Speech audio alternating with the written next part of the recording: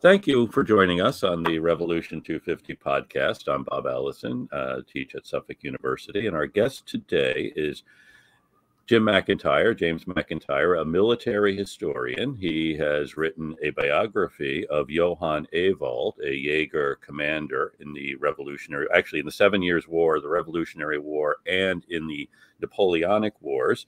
And he also edited Thoughts of a Hessian Officer, which was Colonel Ewald's thoughts on guerrilla warfare.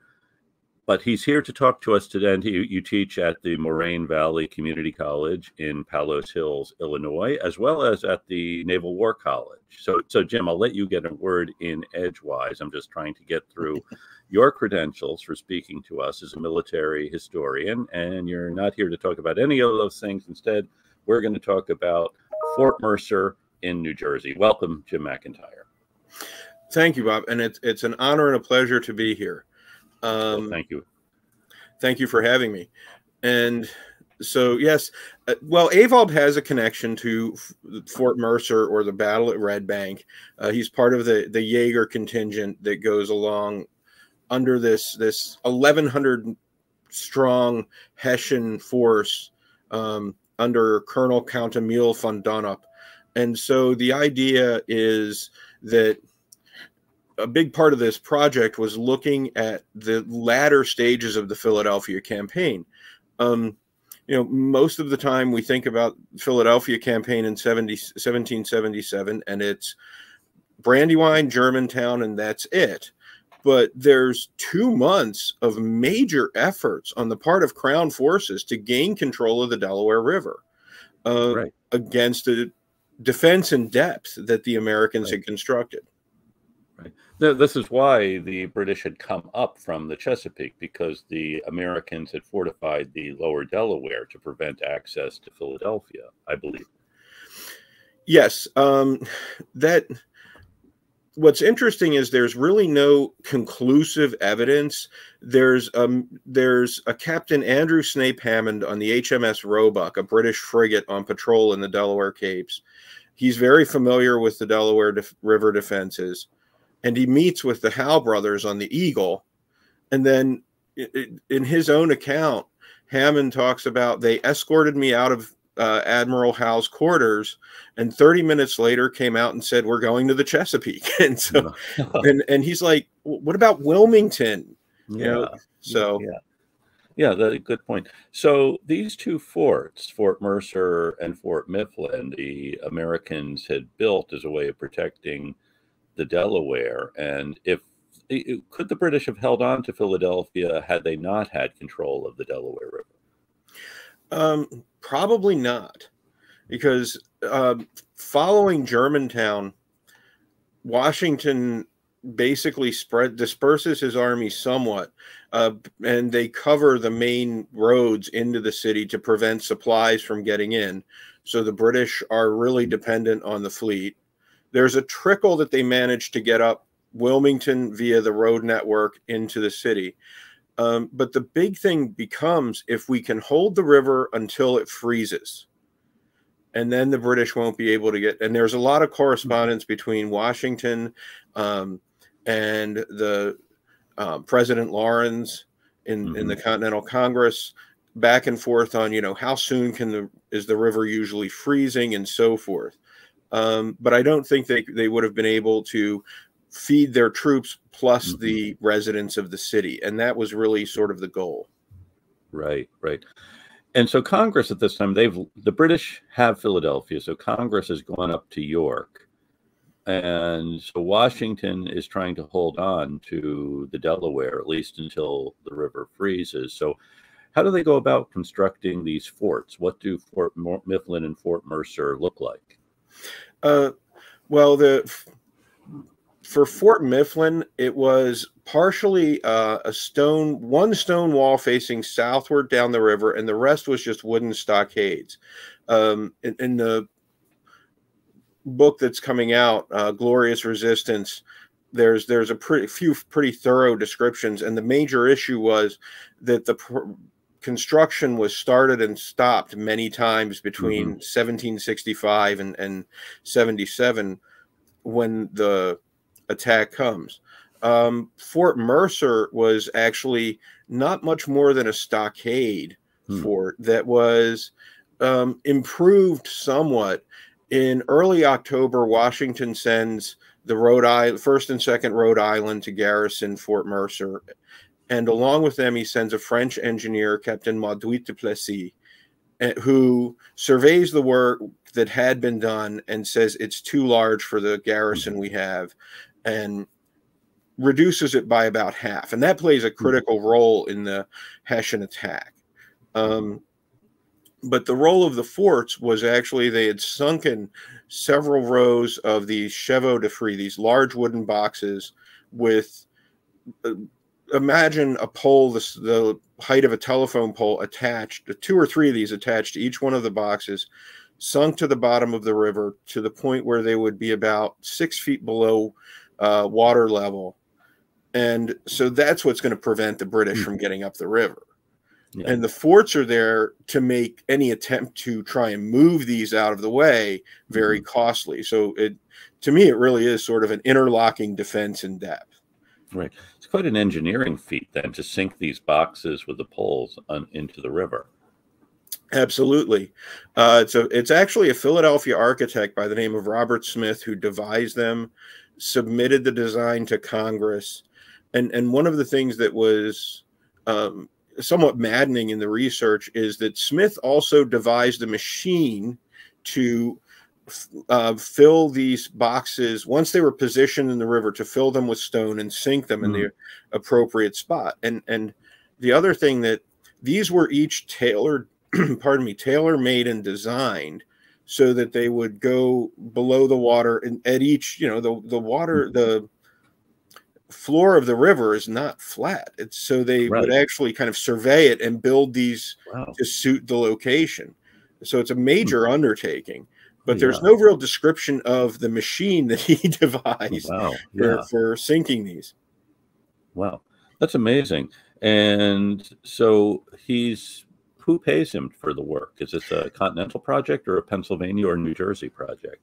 It's predominantly a Pennsylvania project, though they do get support from some of the Whigs in Gloucester, in Gloucester, New Jersey, which is the county that Red Bank is in, and they do some of the construction on the riverbank on the Jersey side, and then they haul them out into the river. And it's also the Pennsylvania State Navy that takes part in helping them position these obstructions, and then also takes part in the campaign itself.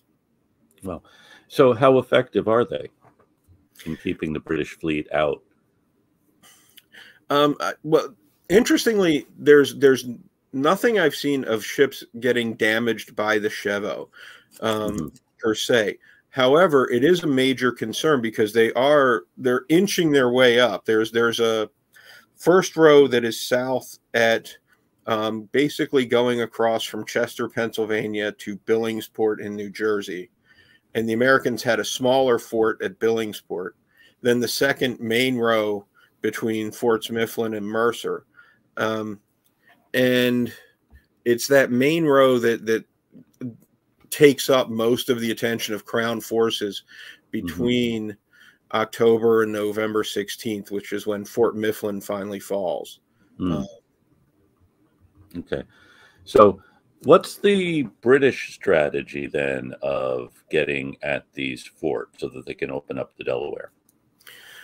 Well, they try a few approaches, and to get to the battle at Red Bank, that's William Howe and brother Richard Howe's first sort of major offensive on this upper line of obstacles. And so the initial plan was that the Royal Navy would come up and bombard Fort Mifflin. Meanwhile, a British land assault force or Crown assault force would attack Fort Mercer on the Jersey side.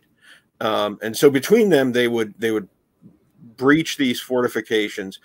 Then it's only a matter of just moving the obstruction. Still labor intensive, but they won't be taking fire.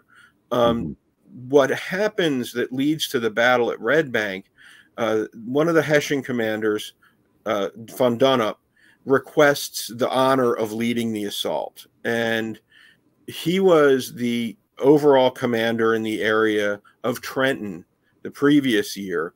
And so he's really trying to sort of remove the blight on the honor of Hessian forces for this surprise at Trenton. They had lost Trenton to Washington's assault. Yeah. So what can you tell us about von Donop before we get on to what happens to him in the Battle of Fort Mercer? What's his background? So serves in the 7 Years' War.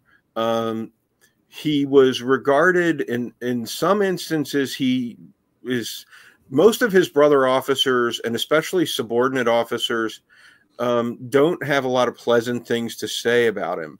Though the enlisted men and Johann Conrad Dohle, who is one of the Hessian troops there, actually has some very complimentary things. So he seems like he was more of the enlisted man's officer than sort of sticking within this niche of the nobility.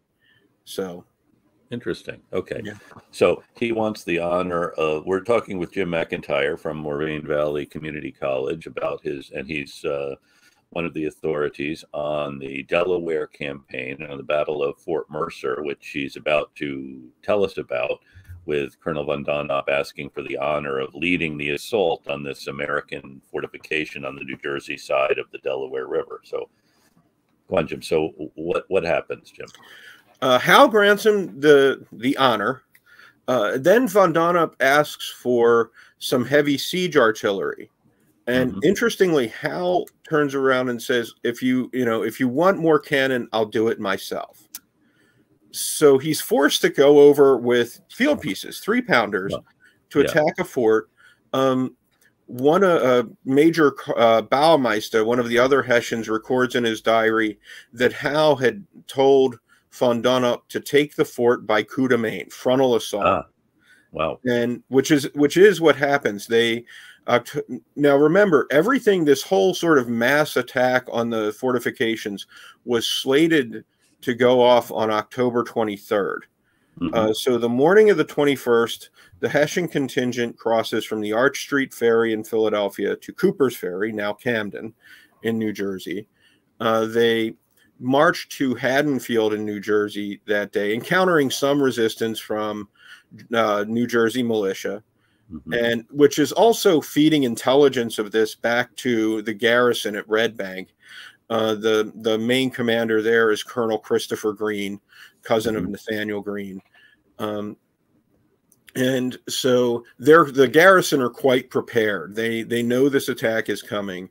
The following day, the Hessians move out from Haddonfield about 4 a.m. And there's some pretty extensive skirmishing because they don't get to Red Bank until noon. And at which point von Donop calls on the fort to surrender. They reject the proposal. And then von Donop orders his men to start making, these bundles of sticks, fascines, that they're going to use to throw in a ditch in front of Fort Mercer when they charge in. And this takes until 4 in the afternoon. Wow.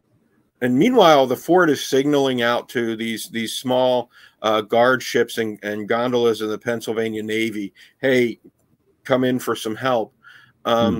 When they finally decide to attack, they were going to attack from 2 directions simultaneously. But remember, they're a day early. The British Royal Navy contingent has no idea of this going on. And one of the Hessian columns, the Regiment von Langeoc, jumps off early. And meanwhile, Duplessis and Green in the fort see what's happening. And as they see the one Hessian assault coming at them, they put most of the garrison to one wall. And as the Hessians come through, they just, between the garrison and the Pennsylvania ships in the river, unleash this devastating wave of fire, turn back the first assault, which had actually breached the fort, but it was the part of the fort that Duplessis had abandoned because, again, he had modified it. So they thought they were going into the fort when actually it's kind of a false fort they've gone into. And did the Americans and the French have artillery inside the fort? Not really, but they're getting that artillery support from the river because Okay. these are shallow draft, fairly shallow draft. They mount like one gun in the bow for the most Yeah, part, yeah. and they're firing grape shot. Mhm. And there's a Mhm. number of Hessian accounts talking about, we're taking fire in our left flank. And so as Mm. the one attack comes up from the south, their left is facing out to the river. So it's pretty Mhm. clear that that's where these Pennsylvania Navy ships are Mm. firing. Okay. The second attack comes in. Meanwhile, the garrison has just enough time to reshuffle within the walls, and basically in each assault they're able to muster the full weight of the two Rhode Island regiments, Hmm. and unleash these volleys on their attackers. The end result is about, all told, on the field, close to 310 killed or wounded. Wow. How Including many men did the Jaegers and the Hessians have? I mean, how big of a force were they bringing to bear on the fort? about 1,100. So Okay. we're talking in excess of a quarter of Yeah. the force, and again including von Donop, the overall Wow. commander. Wow. Meanwhile, Johann Ewald the Jaegers were kept in reserve, and so he observes the attack. He actually has some great commentary, talking again before they had jumped off. After the second parley, he asked a senior captain, who had seen extensive service in the 7 Years' War, von Krug, and he goes, basically, what do you think? And Krug goes, those, basically, a lot of these junior officers think this is going to be easy. Anyone who's seen a place taken sword in hand, we're in for some bloody work. Yeah. And They were. They were. Yeah. They were. So okay, so Donop is mortally wounded then. Mm-hmm. So who is in command of this operation then once he is down? One of the subordinates, von Linsing, takes over and organizes a retreat. There's probably another 60.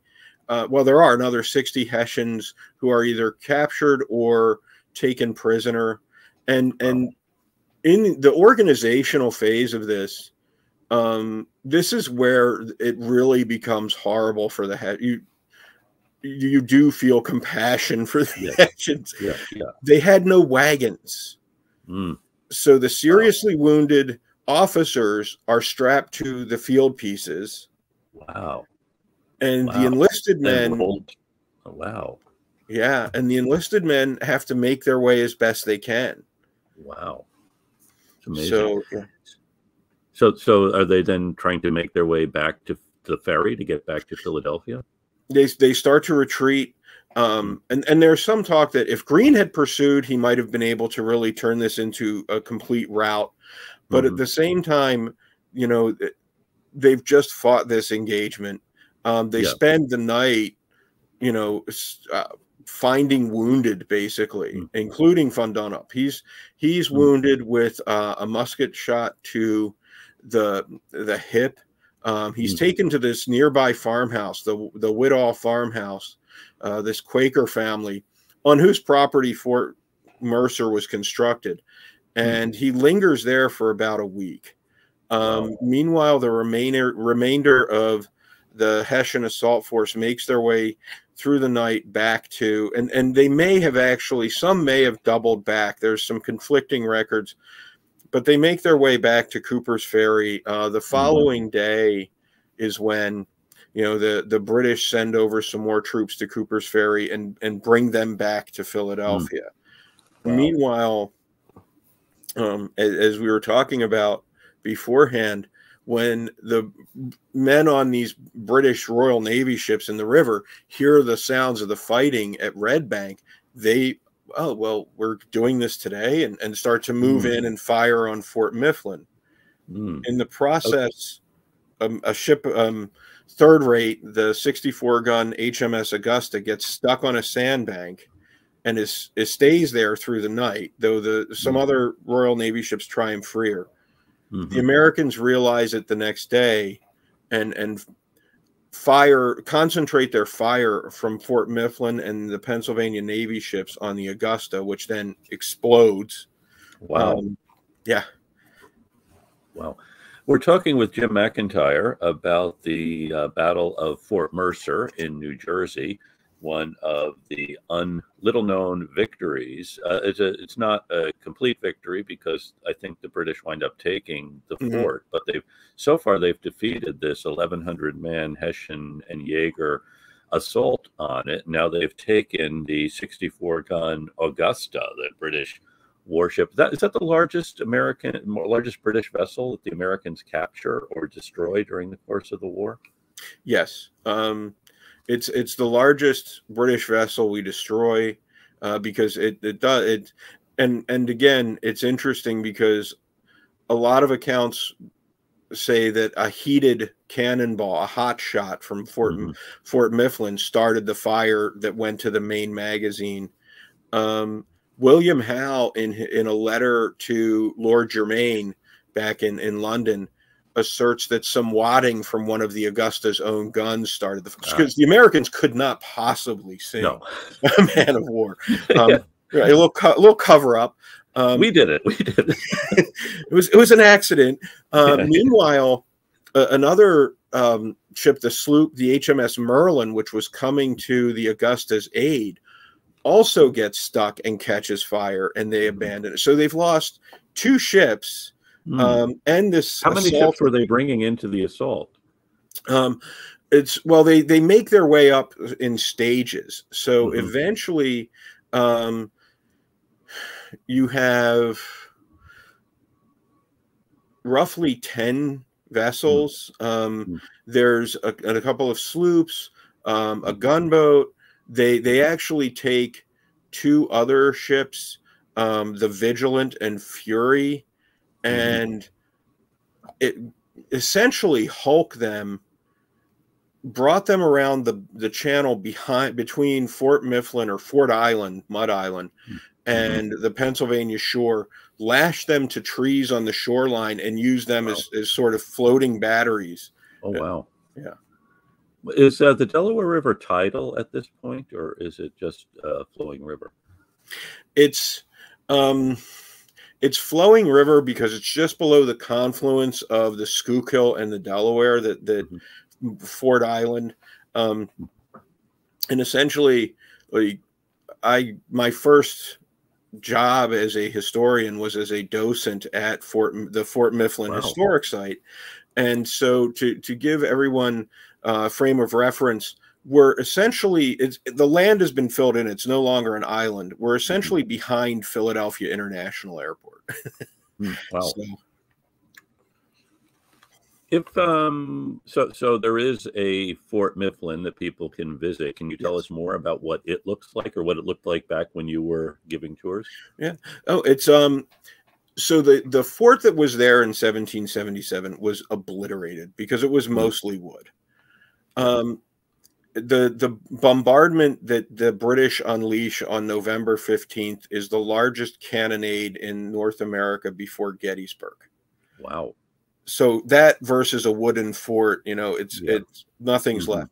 The remainder of the garrison under Major Simeon Thayer, also part of the Rhode Island contingent, he had actually volunteered after 2 of the commanding officers had been wounded. But he oversees the final evacuation. Joseph Plum Martin was there as well. Yeah.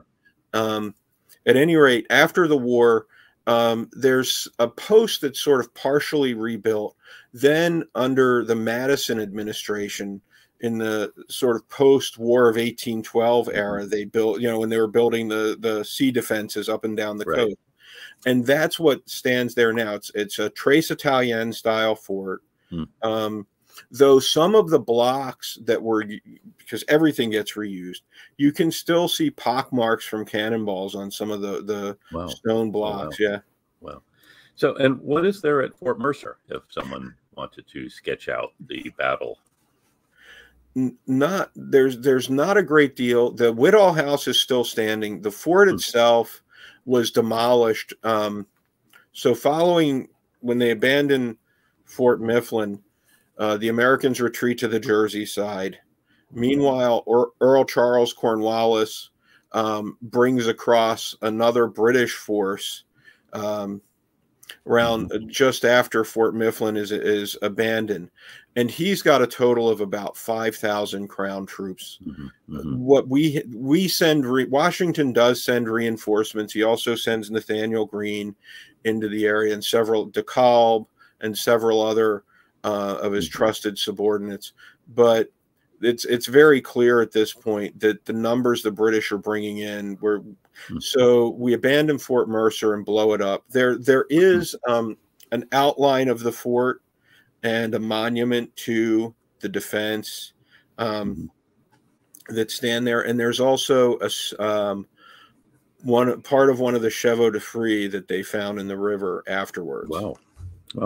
And they've also found pieces of the Augusta in the river? Yes. As late as the early 20th century, around 1901, I have a picture of the spine, essentially that, main central piece of the lower hull that they dredged. They were dredging the river to open it up for larger shipping, and they found it. And every now and then they find, chevaux de frise. At Fort Mifflin, there are a few cannon that probably came off the Augusta. There's the Americans the Pennsylvania Navy actually goes down and tries to pull some of the guns off the wreck and bring them to Fort Mifflin to add to the defenses there. Wow. We're talking with Jim McIntyre from Moraine Valley Community College in Palos Hills, Illinois, about the campaign along the Delaware River in 1777 after the British had taken the Philadelphia. Now you've also written about Johann Ewald, and he wrote a book about military tactics, or about adapting to fighting in this new environment. So he learned something from this experience and from his other experiences. Can you talk a little bit about Johann Ewald? Certainly. So he is born in Cassel, in Hesse-Cassel. He joins the Hessian army at the ripe old age of 16, serves in the latter years of the 7 Years' War. And he's a commoner. And so it's very interesting. He actually remains in the ranks and is promoted into the officer corps in this interwar period. And fights a duel, loses an eye, and during his recuperation, starts reading extensively. And so he attends, at the permission of the Landgrave, who was essentially the Count of Hesse-Cassel. He attends this Collegium Carolinum. While there, he writes this first book, which I translated, on tactics. And it's really sort of his experience, distilling his experiences from the 7 Years' War. He then serves over Where does he fight in the 7 Years' War, Jim? I'm sorry to interrupt. Where does he fight in the 7 Years' War? He's in the Western theater, so he's not under Frederick. He's under Frederick's brother-in-law, Ferdinand of Brunswick, fighting the French very often. So he's in Europe rather than in North America. I'm sorry. Go on. So he's most known to us for the diary of his experience in the American War, which is still just an outstanding source on the Hessian perspective, but also looking at it from the perspective of like tactical strategic analysis. He's always talking about, like, even after, he has a section after he describes the fighting at Red Bank, this is what we did wrong. And he lists, he says, the first thing, we should have attacked as soon as we got there. We should, just have gone in and gone straight to the attack. Second, we should have used one of these attacks as a feint to draw the Americans' attention. And if you think about it, well, if they're moving the whole garrison to defend against one, that's right. Things may have ended differently. After the war, he fights in most of the major engagements from late 76. He's part of the surrender at Yorktown. Hmm. He serves in the siege at Charleston and so forth. After the war, he returns to Europe, and he writes extensively on light infantry, what we would today call irregular warfare. Right. Hmm. And eventually ends up, because it's going on 1790, and he came here and he was a captain.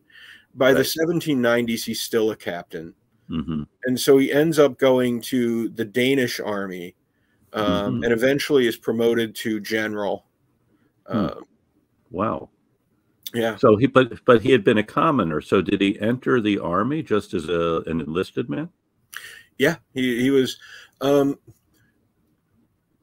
He seems to have initially been enlisted in the line, but then he gets a promote. He definitely stands out early to his superiors. There's a Lieutenant von Schlemme who essentially takes Ewald under his wing when he first joins the Hessian army, and it seems points him out to other officers. He's actually wounded in one of the engagements. He's actually wounded several times in the 7 Years' War, as well as the American War of Independence.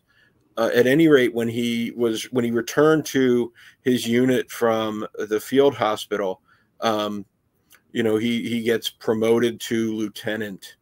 So, and starts his climb. But the other thing to realize with that is the 7 Years' War was one of those conflicts that just, noble families were decimated. So by the end of the war, a commoner, there is this window that a commoner could become an officer. Okay. Wow. But it was pretty unusual, wasn't it? Oh, yes. Yeah. Yeah. Good. And so now, was there any thinking, Jim, when von Donop wanted the honor of leading the expedition and it fails somewhat spectacularly? Was this why Cornwallis said, okay, we'll do this rather than let the Germans muck it up again? That's really interesting, because there's in the Hessian camp, there's just basically mourning and low morale. Oh, yeah. And I think the British get a sense of that. It's also that they actually call in reinforcements from the garrison in New York City, which is where Cornwallis gets many of the troops that he marches into New Jersey with. And it's not so much that, the Hessians can't. Well, it's not so much a condescending the Hessians can't do this, but as a realization, like numerically, morale of their men. Yeah. Okay. Now, what's happening on the American side? Because, as you said, we know there's this other thing happening up in Saratoga. So how does this play out on the American side, this temporary victory at Red Bank? Washington, and as we mentioned before, Washington has had a tough year. He's defeated at Brandywine. He's outflanked there. The surprise at Germantown does not go well. That Wayne gets caught in the Paoli massacre, Battle of Paoli. So he's not having a good year as commander. Meanwhile, Gates is having a great year up in New York. Right. Oh, yeah. And Washington quickly sends letters to members of Congress, to the governor of New York. He actually writes a letter on the 26th, and John Laurens soon becomes president of Congress, and one of his letters home, he can't resist a little play on words. When he's talking about the loss of the Augusta and the Merlin, he says, "Don't you think these cannoneers at Fort Mifflin deserve to be canonized for their service?" And Congress responds very positively. They actually send a communication to our emissaries in Europe at the court of France. And now, again, Fort Mercer is much closer to Congress, who is then in York. And so they have much more detail as to what was happening. And so they send this letter with the details of the successful defense at Fort Mercer and the sinking of the Augusta and Merlin. And they even, and by the way, it seems something important happened in New York, because they really don't have the details yet. Right. Right. But they do include, and this line really jumped out to me: make the best use of this information to impress our friends and oppress our enemies. So spread this information far and wide. That's and did they? Oh, yes. Yeah. I mean, part of my case in the book is, that this part of the Philadelphia campaign is important, because if Howe had succeeded, if he had been able to undertake anything beyond Philadelphia, or if he had managed to inflict a major defeat on Washington's army, or say take part of the Congress, it would definitely reduce the significance of Saratoga. Oh, definitely. And at the same time, there is the Conway cabal happening. That is there an attempt by other officers to oust Washington as commander? And you can imagine what would have happened had part of his army been taken, Congress been captured, or even an easier victory for the British at Fort Mercer. I mean, they have this overwhelming power they're able to bring to bear, and at the end, Washington preserves his army, which is he's coming to see as the real goal. Absolutely, and I think Mark Lender in his book on the cabal even talks about the defense of the and when all is said and done, I think many in Congress had extravagant hopes. They felt that maybe the British could be turned back by these defenses, when in reality it's a delaying action. Yeah, but it ends up being a very successful one. The only, Howe's only move afterwards, early December, he marches out to White Marsh to try and goad Washington, and they spend a few days skirmishing, but Washington won't take the bait, and Howe marches back and then resigns. Yeah. So it's fascinating. So we've been talking with Jim McIntyre from the Moraine Valley Community College, authority on the Philadelphia campaign, and we've been talking about Fort Mercer in Red Bank, New Jersey. I suppose best known to us as the hometown of Count Basie, but also scene of this valiant defense of Fort Mercer in 1777. So thank you, Jim, for joining us. Thank you, Bob, for having me. Great. And so thank you all for joining us for the Rev 250 podcast. Revolution 250 is a consortium of about 70 organizations looking at ways to commemorate the American Revolution's 250th anniversary, and really happy to be able to talk about events like this one with folks like Jim, who's knows the story and knows much more. So, we thought initially our listeners would be a handful of folks in and around New England, but we actually have listeners in places like Medford, Massachusetts, close to home, as well as Mumbai and Mandeville, Louisiana, and Malta, and all kinds of places in between. So thank you all for joining us, and thanks to Jonathan Lane, our man behind the curtain. And now we will be piped out on the road to Boston. Thank you all for joining us. And thank you, Jim McIntyre. Thank you.